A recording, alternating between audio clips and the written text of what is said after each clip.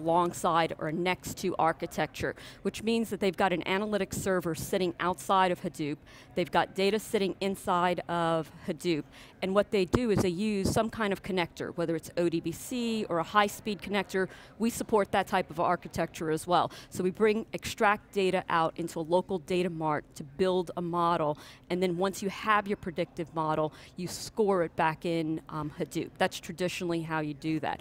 Last year, we introduced a support for Hadoop in an open source package called R Hadoop. And what we provided at that point was native support for extracting and importing data into HDFS as well as HBase. So you had native support as far as data connectors. The second piece that we introduced at that time was the ability for an R programmer, an R data scientist, to be able to develop mappers and reducers inside R and then stream them, run them streaming inside of Hadoop. That was a very powerful capability. It's the third most active download on GitHub today, and the reason that it's so popular is because, as John was saying just a few moments ago, people are looking to do their data distillation in Hadoop and not have to extract the data out, and this gave them the ability to do that very easily inside of Hadoop. So that's really in a beside architecture. Now what we're introducing, and you can come by our booth, see a demonstration of it, is an inside architecture, where what we're doing is we're bringing both the data and the analytics layer together so that people can build models at scale inside of Hadoop without having to extract the data. So it's sitting there and it's residing. You can build your model and deploy it at the same time inside of Hadoop. Very powerful capability. Michele, you guys are playing with all the different vendors, obviously Hortonworks, Cloudera, Greenplum, and obviously there's a little bit of a scuffle going on right now. Greenplum had the big announcement yesterday. I saw you guys were on the ecosystem slide at Greenplum, and I got to say, I was very impressed with Greenplum's announcement. It was impressive. It was a great show. I mean, that's Jeremy Burton's DNA, and let's see if they can carry that out as a startup. But I think they will. I mean, obviously Paul Moritz is there. They got a lot of chops, so they're flaunting their show and they're flexing their muscle. But I want to ask you about some specific things. The data warehousing market, there's a camp that's kind of throwing Hadoop against it. Like, I mean, my only criticism of Greenplum is that it feels like cheap data warehouse. But I like their software approach. There's no more appliance. I like that. So a different approach. We'll find out when the world plays out if it's going to work or not. But there's a different approach. So I want to ask you specifically, like, how do you guys deal with the different approaches? I mean, obviously data warehousing is changing. How far along are the customers? Do they really understand what's going on between EMC and Hadoop, or is it so early to tell? I mean, it's hard to tell. So what I see out in the marketplace when I talk with customers is any enterprise shop has a data warehouse, and they have to have that coexist. They're not going to be able to throw that out immediately. So what they're doing is they're introducing Hadoop into that environment, and what they're looking for are a class of tools where they can write it once and they can deploy it no matter where their data happens to reside. Today you don't see that. That is what Revolution Analytics is really bringing to the table. People can write an application, an R-based predictive analytics application once. They can deploy it in a Hadoop environment, whatever their favorite flavor is. They can deploy it inside the database. They can have it out running on a server. You'll see in the future, there'll be cloud implementations of this as well, because people want to have elastic bandwidth for computationally intensive problems. So I always talk about, relative to the markets, the horse and buggy, and then the car, evolution of the car. And we're, I think, a little bit further along, but in a way, the IT world has the old ways. SQL and Hadoop, like what Greenplum was doing, was interesting, but it seems like it's making something faster that might be older.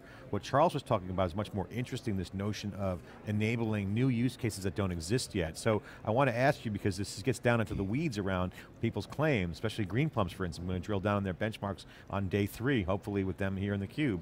But when you move stuff around the network, and you transform data, move it around, there's issues there, right? So there's trade-offs, right? So Absolutely. Can you talk about what that means, moving data around and the notion of transformation, meaning you got to pull it out make it work, and there's a lot of structure involved, overhead. Can you break that down for us? Yeah, so it depends on what your use case is and the scale of your particular data, right? And then you have to look at whatever that particular architecture is to determine where is the best place to actually do the transformations, right? And so what we're trying to do is enable, no matter what the use case, right? Whether it's a small enough data that it fits in memory and you want to be able to do your transformations there.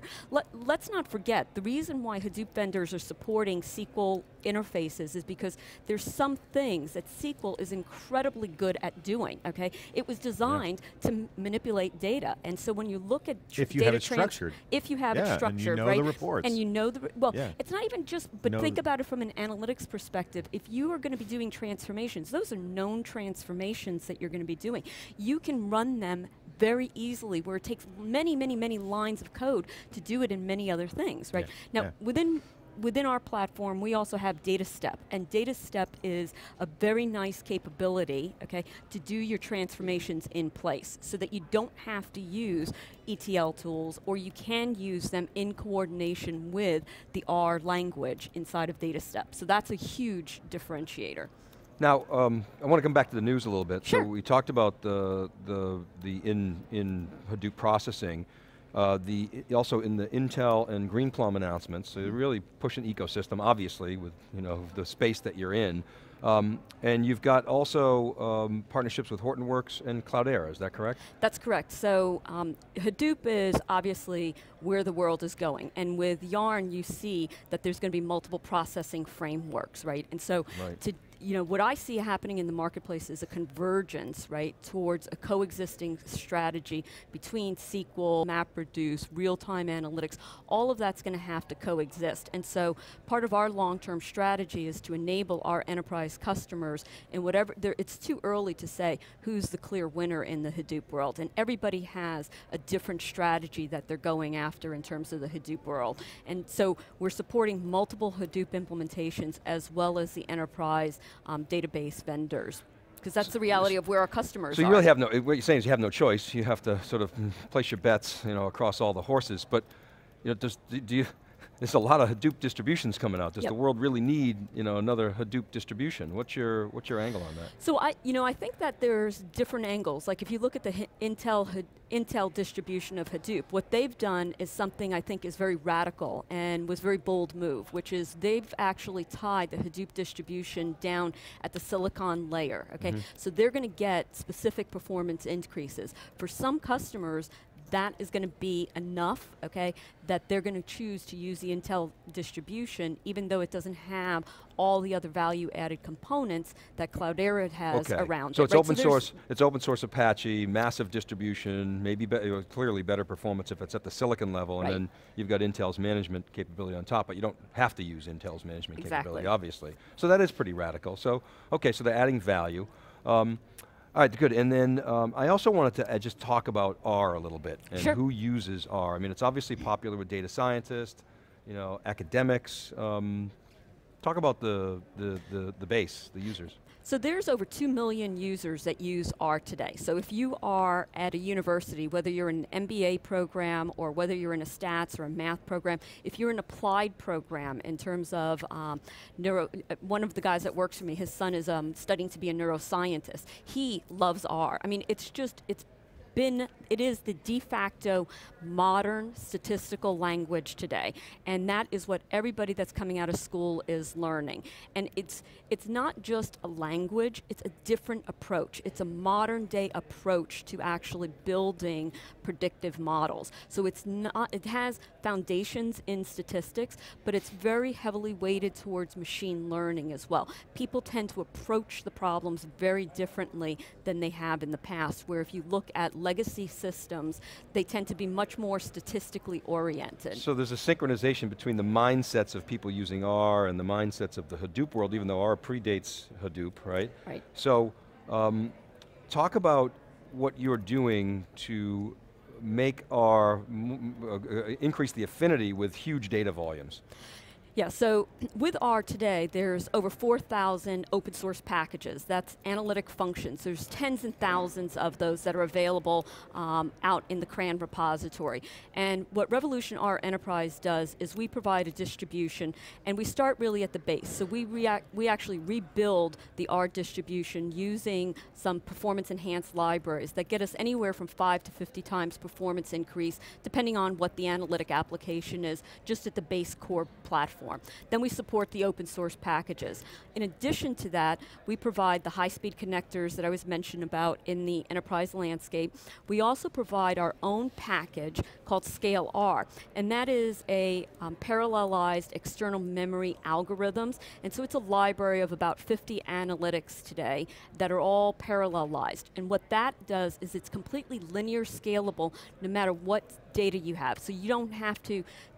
R is a language that forces all the data to be in memory in order to process it. And so what we've done is we've built this architecture, a PIMA architecture, that allows our algorithms to linearly scale no matter what size data it is. So when I talk with customers, I say it's essentially a fancy queuing system. If you really want to think about it, it's a streaming in-memory analytics architecture that allows our algorithms to process bits of the analytic, then combine all the interim results correctly. So it's completely distributed, and so that the customers don't have to do the heavy lifting of writing their own algorithms in a parallel architecture, because that's hard work to do. So we're taking that burden off of them. So R is the kind of cool new system, right? It's the hip hip platform, but at the same time you're competing with guys like SAS and SPSS, who maybe not as hip, but huge install base, massive support, infrastructure with SPSS now at IBM, and obviously SAS, been around since I was a little boy. And so how do you compete with such established franchises, other than the coolness of the platform? So there's a couple of ways that we compete with them in terms of our high performance analytics outperform most of the analytics that you see in SAS. So we could go head to head with SAS HPA and we're going to win, okay? So when it comes from a performance perspective, we win in those kind of battles. We have some data that we could share with you that have us doing, and it isn't really even about, even if like the performance benchmark we have that's a logistic regression, we happen to be twice as fast, but it's 80 seconds versus 44 seconds. Who cares, right? So you were twice as fast. The big difference is if you look at the underlying architecture, the amount of memory, the amount of cores that they had to use, it's about a $2 million system. We're running on commodity hardware, okay, that was a fraction of that. That's more in like the 200K kind of range. So much more efficient use of resources. So much more efficient use of resources. Good. So my final question, Michele, is going to be around what is your take on the preferred approach for analytics? And I know you're kind of straddling a lot of political lines here, and you're kind of Switzerland in this situation. So it's a hard answer, I think, for you. But you've been around the block. You've been at IBM. You know the industry. You've seen the old way, and you're now pioneering the new way. Yep. I mean, it's almost that clear. Old way, new way. With some migration, I mean, no one's going to throw away SQL. I mean, Greenplum has a good approach. Get a beachhead. I mean, it's their fourth try. Get a market and win there, right? I mean, they could get a nice little cottage industry in the SQL business there. What's your take on the analytics, the preferred analytics, on the data platform? What is your take on that? So I'm going to be politically correct again, John. You're not going to like that, but what you're going to see is that packaged applications is the way that's going to lead us out of this, okay? So packaged applications is all about domain expertise. Those packaged applications by Gartner standards are that 65% of the applications that are coming out will include Hadoop, okay, as part of their predictive analytic packages. You will see R embedded inside of that. When you go to that game's over, okay? Yeah. Because that's it's like a graphics card in a PC. Everyone has, that built in. Exactly. When you run your business on an application, which is what you do with applications, okay, you become dependent upon that. And the legacy environments, pricing models don't lend themselves very well to those environments, nor do they do that from an intellectual property perspective. When you're looking at open source R, it's it's a radical shift for those, and it will let me fuel try that. to be politically incorrect and translate that. Yep. Very good answer. We serve all masters, but really the game hasn't been determined. You know, the gladiators are in the Coliseum. You know, the horses are on the track, as Dave says. I mean, we're going to see a competitive marketplace. I mean, we've seen this movie before. An emerging marketplace, some consolidation, winners, losers. A lot of ones come out with their own little fork or version of distribution. I mean, you know, it's a community here. I mean, we'll see, right? I mean, it's one of those things. Yeah, well, we'll see. Come on, say it. I have my bets. I placed my bets. Yeah, what do you think? You have to place your bets, what's your right? take? I mean, obviously, you know, we've all been around the block. We've seen many cycles, you know, going back mainframe client server up through today. I mean, you know, it's a good battle. I mean, people aren't necessarily, you know, and people are happy about Greenplum coming to the marketplace like this. I think, John, it's like our friend Jim Long describes it. You've got a lot of innovation going on. You got top down and bottom up. And the top down is the vision, and the bottom up is where the rubber meets the road and people are actually deploying and delivering business value. And when those two meet, that's who wins. And so I think that to evaluate, you know, the horses on the track, you got to look at who's the visionary, who's actually executing on that in a way that is actually going to deliver business value, and they will get critical mass first. And Greenplum did say on the network last night on Twitter, yeah, we have a different business model.